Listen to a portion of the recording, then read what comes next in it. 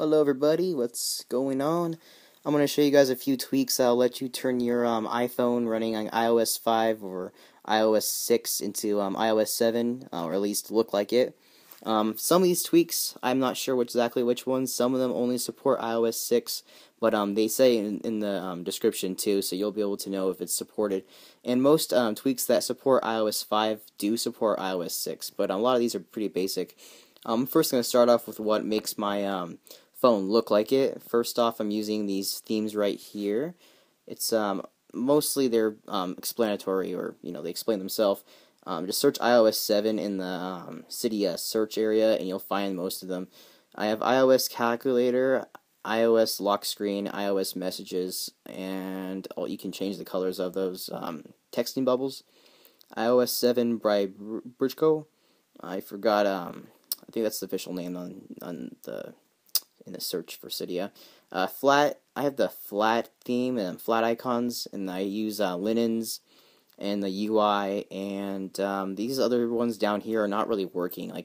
Not they're working, but my other theme actually overlaps it. My other theme covers this one up, like it makes these two not valid. So I just haven't turned them off yet. They're not really doing anything, so I just keep those on.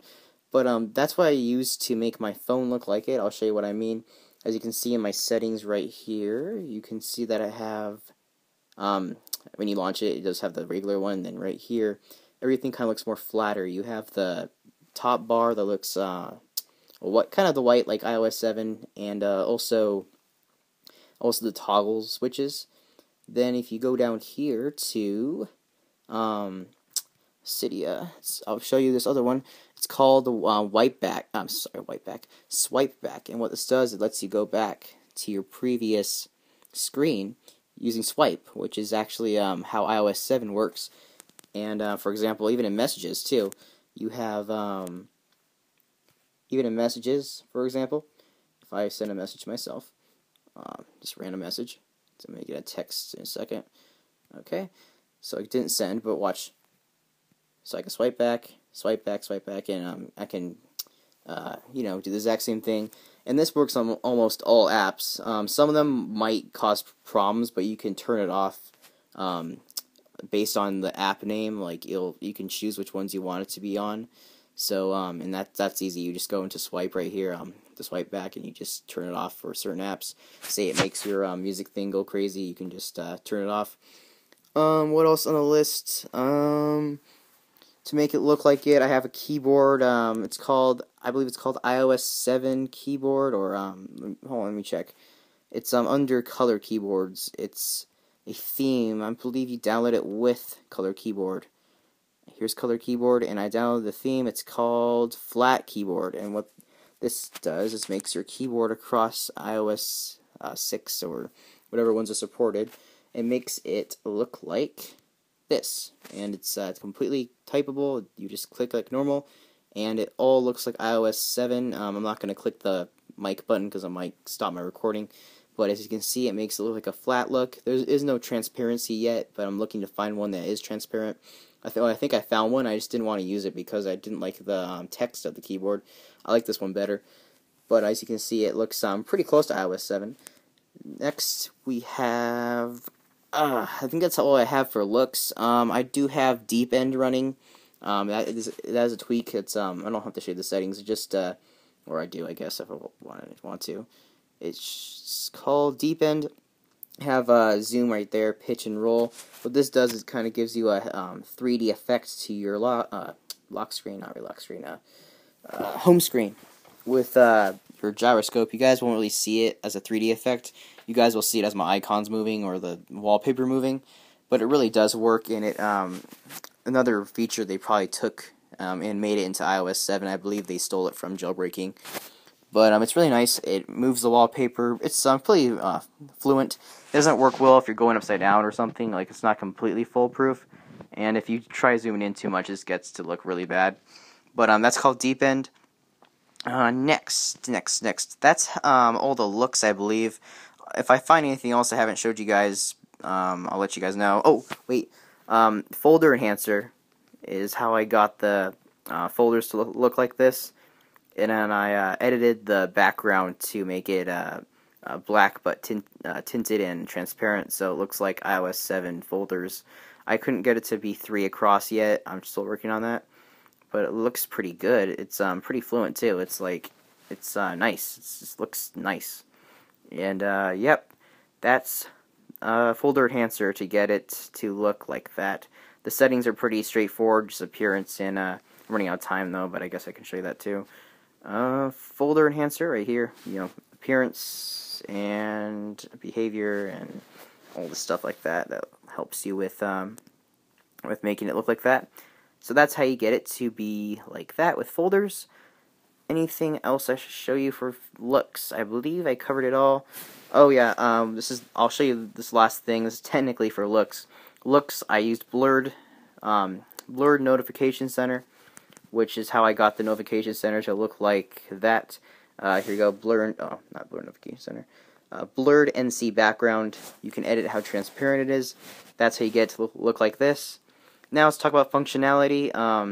I have NC settings right here, and I have it running a control center, iOS 7 control center theme, and you download that for the regular NC settings tweak, and it will give you an option to select that in the settings right here. Let me show you. It says right here under, I think I missed it. I hate when that happens. Hold on a second. I forgot where it was. Oh, duh. I feel stupid. Here you go, right here under theme. You can choose it after you download it, and that gives you the cool circular icons that are from the notification center. And then just for a small note, I have Battery Doctor down here to give me these tweaks that these toggles that were not in NC settings, and also to give me the switcher in case I wanted to play my music from the thing, because from anywhere, because what happens is with me using card switcher, I use card switcher to run multitasking now. As you can see, there's no music controls. So if I'm in settings and I want to do my music, I can't do it here anymore. I have to actually go up here and do it, or I like this right here. But before I couldn't even do it anymore from anywhere. So I got this to give me the option, because there is no replacement for Control Center right now, or no way to get that yet. I'm pretty sure someone's going to jailbreak it and bring it over here. But until then, I have that this multitasking area right here in Battery Doctor. This is the only one I've found so far that actually makes the background of this transparent. So far, I haven't found a tweak that gives you the multitasking dock inside the notification center and makes it transparent with your theme. So that's why I like that. Other than that, I believe I'm approaching my end to this. I think everything else is explanatory with the themes. I'm using live battery, I believe, battery indicator. That's how I get that circular indicator on the top. Theme, I'm using theme for text. I'm using beta font, and I'm using, I believe it is called, I'm not sure if I'm approaching my limit.